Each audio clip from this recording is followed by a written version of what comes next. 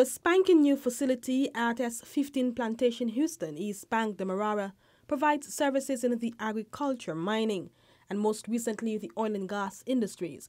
Finance Minister the Honorable Winston Jordan, along with Minister of Natural Resources Raphael Trotman and Minister of Business Himrat Rajkumar, today toured the new facility. Again, it shows the expression of confidence in the economy that they could have built a third property like this and so extensive.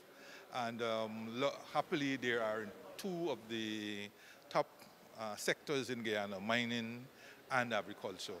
The investment saw the transfer of the general equipment to the $417 million facility. It provides a space for operation training in the various sectors.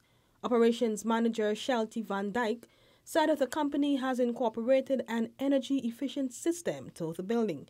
He also said that the training opportunities afforded at the facility are second to none. In equipment business, equipment doesn't maintain itself. It has to be maintained by people. And so we are constantly training young people to be able to maintain heavy equipment for the mining, agriculture, also for the oil companies, which is then material handling and power generation.